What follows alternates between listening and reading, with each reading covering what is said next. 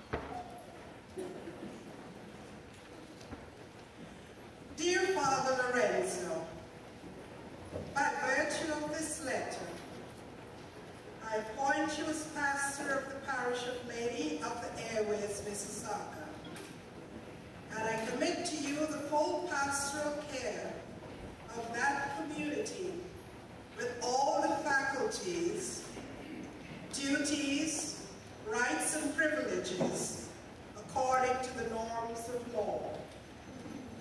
You assume the care of souls and take possession of the parish of the Lady of the Airways, Mississauga, on the 30th day of June 2011. On this day, or soon thereafter, His Excellency, Auxiliary Bishop of Toronto, is to celebrate your installation in a liturgy where a large number of the faithful are able to attend. May God sustain you in our sacred mystery of teaching, sanctifying and leading the people of God. Yours in Christ, Thomas Collins, Archbishop of Toronto. Now you know why I'm here. So we gathered this Sunday as a great parish celebration to mark the beginning of a new servant in your midst, Father Lorenzo Salandanan. And then I, Father Lorenzo Salandanan, firmly believe and profess each and everything that is expressed in the Creed. Namely, I believe in one God, the Father Almighty, maker of heaven and earth, of all that is seen and unseen. I believe in one Lord Jesus Christ, the only Son of God, eternally begotten of the Father, God from God, light from light, true God from true God, begotten not made, one in being with the Father. Through him all things were made. For us men and for our salvation, he came down from heaven. By the power of the Holy Spirit, he was born of the Virgin Mary and became man. For our sake he was crucified under Pontius Pilate. He suffered, died, and was buried. On the third day he rose again. In fulfillment of the Scriptures, he ascended into heaven and is seated at the right hand of the Father. He will come again in glory to judge the living and the dead, and his kingdom will have no end. I believe in the Holy Spirit, the Lord, the giver of life, who proceeds from the Father and the Son. With the Father and the Son, he is worshipped and glorified.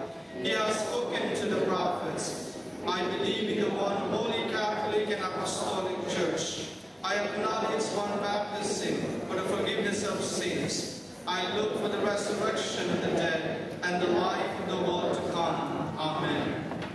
With firm faith, I believe also that is contained in the Word of God, whether written or handed down in tradition, which the Church, either in solemn judgment or by its ordinary and universal teaching authority, sets forth for our belief as revealed by God. I also firmly accept and hold each and everything definitely proposed by the Church concerning its teachings on faith and morals. Moreover, I adhere with religious submission of intellect and will to the teaching which either the Roman Pontiff or the College of Bishops initiate in the exercise of the authentic teaching authority, even if they do not intend to proclaim those teachings by a definitive act. On assuming the office of pastor, I promise that both in my words and in my conduct, I shall always preserve communion with the Catholic Church.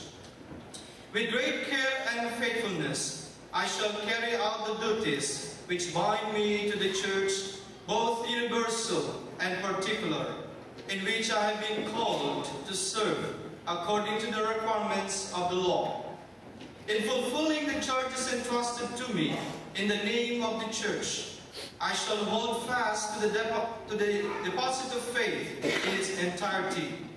I shall faithfully hand it on and expound it, and I shall avoid any teachings opposed to that faith.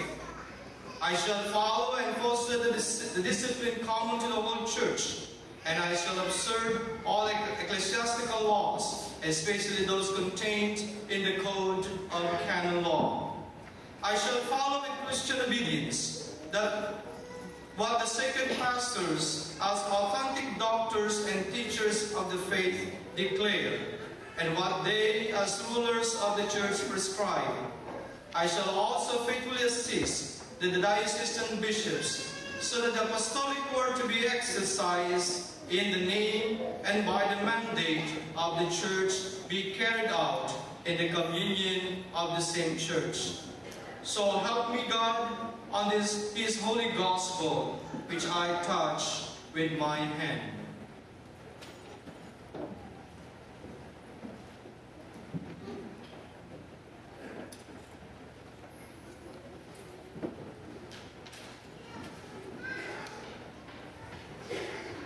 Father now will sign what he has sworn and actually receive.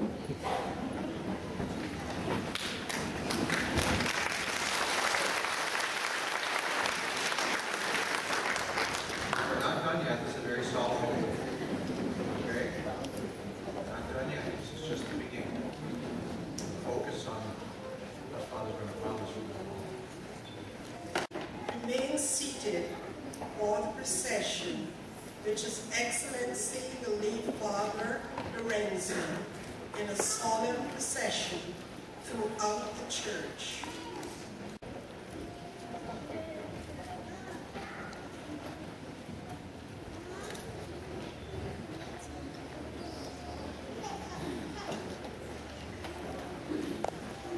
The ministry of baptism.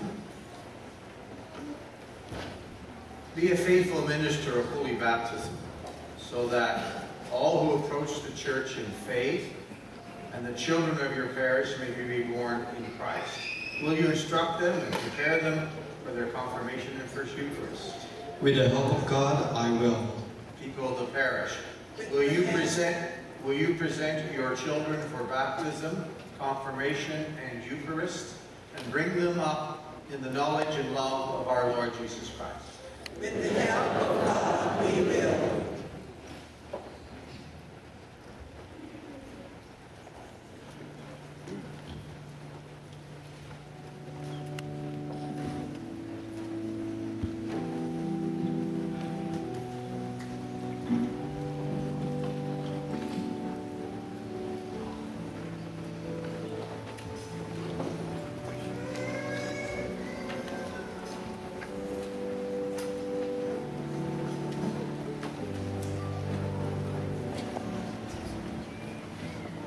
The ministry of reconciliation.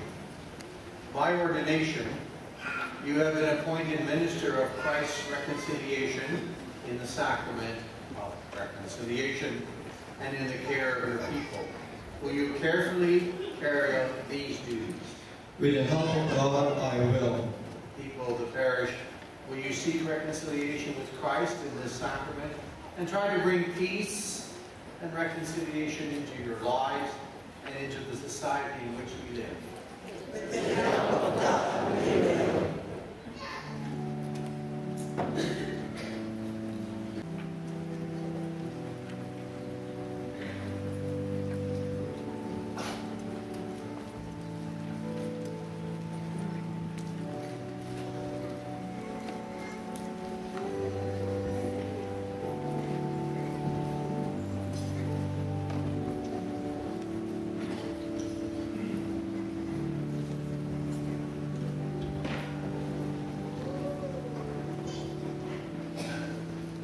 The ministry of care for the sick.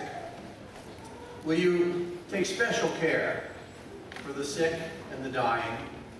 Bring them the healing power of Christ by prayer and the sacrament of anointing, and offer them the viaticum of Christ's body and blood? With the help of God, I will.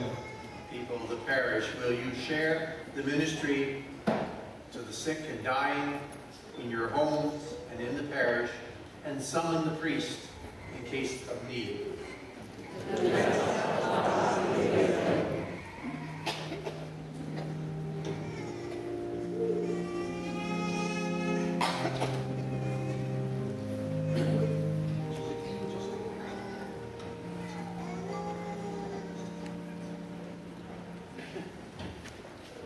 The ministry of preaching and teaching. This book contains the Word of God. Will you meditate regularly upon it and preach it to your people? With the help of God, I will.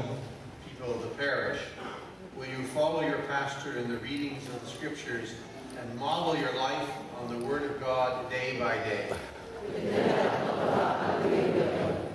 The ministry of prayer. Will you pray the Liturgy of the Hours with due attention and devotion for your people and with them as the opportunity allows? With the help of God, I will. People of the parish, will you regularly pray for your pastor and join in prayer with him as opportunity allows? With the help of God, we will.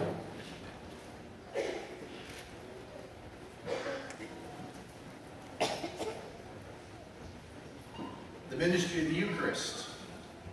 The Eucharist is the source and the summit of the Christian life.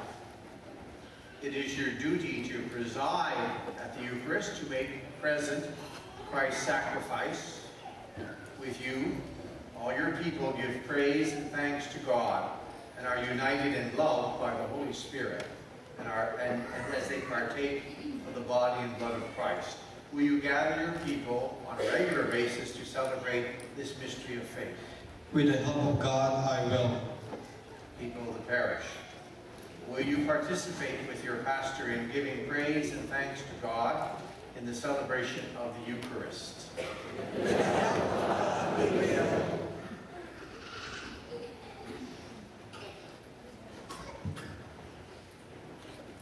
The pastoral office. Recall that the stole and chasuble given you at ordination is a symbol of your priestly ministry. See that you generously fulfill your task of serving the people of this parish now entrusted to your care. Amen. Now I present you your pastor.